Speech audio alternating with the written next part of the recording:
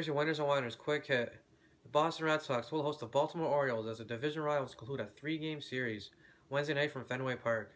Right-hander Kevin Gausman gets the call for the Orioles in this one. Gausman notched a quality start in his latest outing, holding the Tigers to 3 runs over 6 innings, finishing with a no decision.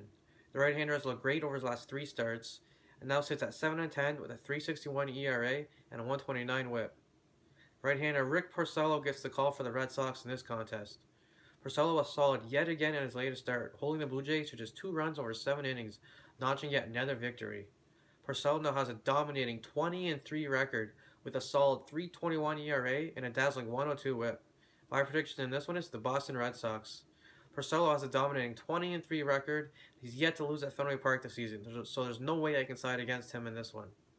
Also, I can't trust Gausman on the road, where he only has 1 win with a 4.80 ERA.